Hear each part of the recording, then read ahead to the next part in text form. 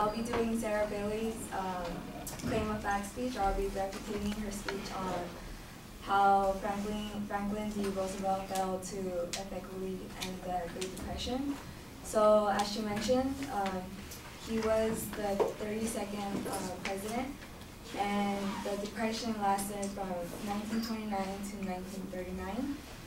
So Sarah's claims were, one, that FDR overtaxed Americans, two, the New Deal was a failure, and three, FDR devalued the dollar by confiscating the U.S. citizens' gold. So my response to the first claim is that I agree that FDR did raise the taxes, but some of her information is are complete. So Sarah supports the claim by saying that income taxes were raised for wealthy Americans to create massive government job programs and to lower the high unemployment rate. But according to Joseph J. Turndike from Tax Analysis on November 20th, 2008, in 1935, Treasury lawyers gave Roosevelt detailed evidence that rich Americans were successfully avoiding much of their tax burden. So that means that none of the money that were given or that was supposed to go to programs weren't even going to the programs that needed the money, which increased the bad economy.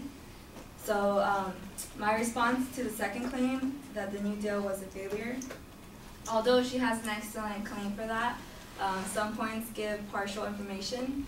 She mentions that many jobs created for the New Deal were temporary, but many of the jobs that were created back then we still have them today.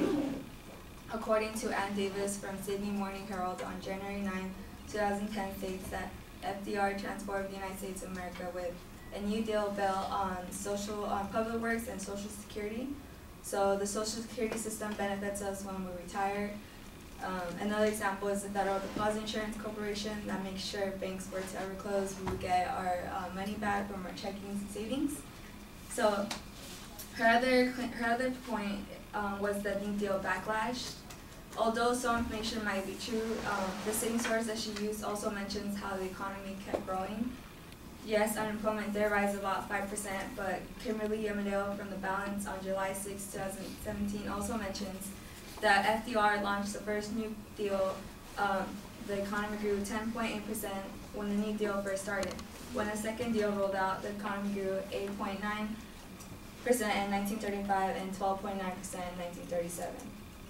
So when that happens, when the economy grows, unemployment is supposed to go down, but since there wasn't enough labor productivity, that's what caused the Great Depression to last until World War II.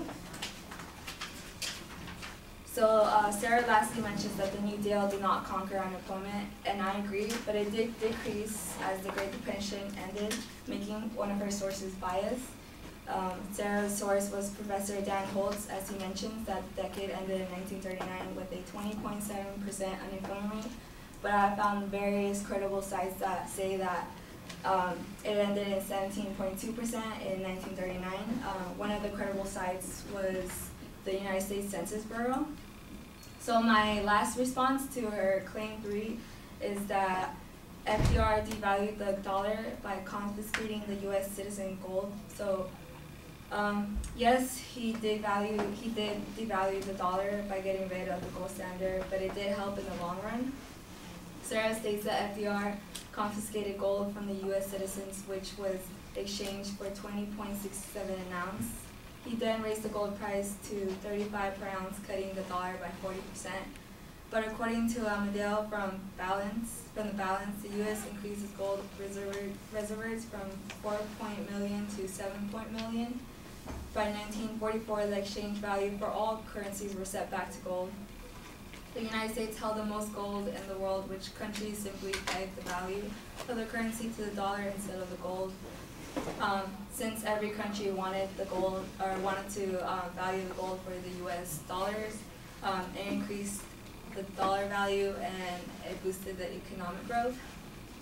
So although Sarah has very excellent points on why FDR didn't or failed to effectively end the Great Depression, I feel, well, there are some evidence that show that her information is inadequate, and one of her bias is, or one of her sources is biased. Thank you.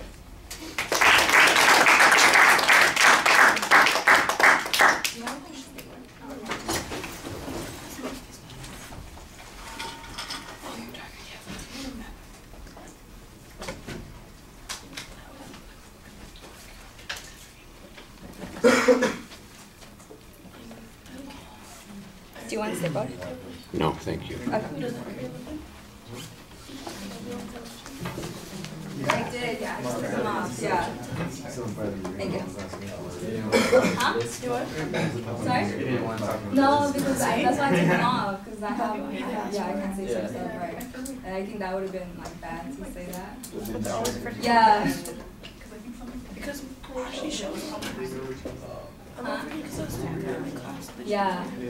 Yeah, I had braces before, and I lost my teeth, so I was without it for like 5 years. All right, Elizabeth, you did a very nice job keeping things organized and following the structure of the advocate. That's also kind of on the advocate for having clear claims that makes it easy to follow.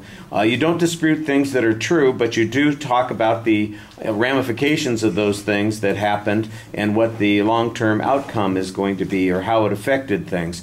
On the first point, your argument basically seems to be that, well, yeah, they did raise taxes, but it didn't have a negative effect on businesses since all the rich people avoided paying those taxes, which also suggests that the money that was used for those other public works programs ended up coming from someplace else. And I think there probably might be some issue as to whether or not that was beneficial or negative in the long run. It's not going to get discussed because basically your answer seems to be that it wouldn't have hurt these people in the long run. The argument about the New Deal, I think, is a little bit more effective because you talk about benefits from the New Deal that were largely ignored by the advocate, including public benefits like the public works and Social Security. The benefits of the public works, for instance, need to be highlighted. Building construction, colleges and universities, highways, electrical utilities, that sort of thing. Some examples to show that in the long run, even though people maybe only had a job for 6 months while they were building a electrical power plant, that thousands of people got jobs because there's now electricity available that was built by those short-term kinds of things. So you need to kind of look and see what the long-range implication of some of those things were. You're not denying that maybe the job that some people had was a short-term one, but what they were doing was building a long-term framework, for example. I think that's probably the way that argument would work best. I did like your answer in the middle there where you in essence said, well, there was an economic crash and we were having problems, but after each of the New Deal proposals went into play, we had growth in the economy, and even if it's not on the employment issues, we had growth in the economy of 10% and 8.9% and 12%, which I think is a responsive counterclaim to the issue that the advocate's talking about. It doesn't necessarily address the employment issue, but it does tend to put it into a context about how much worse things could have been, for instance. And I think that might be another way to look at it. Your argument that the advocate's source is biased, it doesn't sound like you're suggesting that they're biased. You're not saying that they are looking at this from a political perspective, that they're making some money off of this. You're basically saying they're wrong. And there's nothing wrong with saying somebody's wrong. Say they reported that it was 27%, but according to the census and the Department of Commerce at the time, the unemployment rate was 17%, so it was substantially lower than what the advocate's evidence said. That evidence is not as nearly as reliable as the government statistics from the time, so we ought to be trusting those things. And of course, we knew that there were declines over the long term, and we could see that because of the other things that are going on. On the dollar devaluing argument, you don't want to deny what's true, so the actions that Roosevelt took, they're not deniable, but the question is, did it have negative consequences to people or to the economy? You, in essence, suggested in the long run it had a substantial advantage. This is kind of like the argument that I was saying up above, where when you show that we had these short-term jobs, so you get long-term benefits from it. I think the same argument applies here. This action may have had some short-term negative consequences, but in the long run, it strengthened the economy because the dollar became the standard by which other currencies are met, and that became an economic boom to the country. And I think that that's a pretty good answer on that. Okay, thank you.